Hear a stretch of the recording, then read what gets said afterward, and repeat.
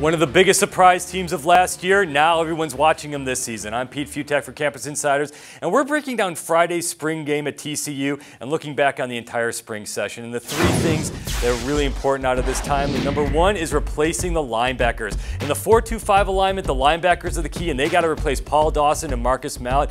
They were the stars of the show. Now, Ty Summers and Sammy Douglas are the main men, but they got a slew of key freshmen coming in. They've got to find those linebackers in a hurry to make this defense rock.